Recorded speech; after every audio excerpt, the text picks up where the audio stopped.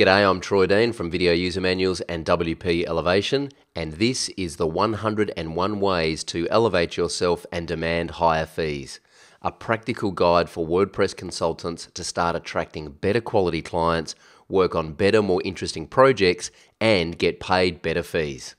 Now, let's go elevate. Number 10, show them how easy their new website is going to be to use by using the Testimonials by Woo Themes plugin.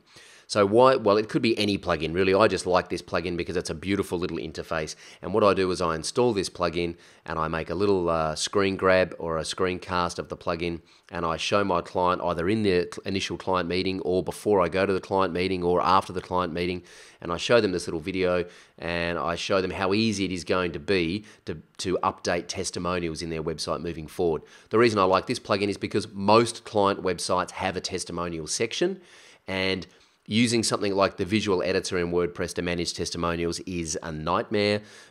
So using Testimonials by Woo Themes just allows me to log into the dashboard and say, see, there's this little widget here that says testimonials. You just click on it, you add new testimonials, you add in the name of the person that gave you the testimonial, you upload the little image here, and you click on publish, and it's automatically updated on the front end of your website. And they look at it and go, wow, that's so easy.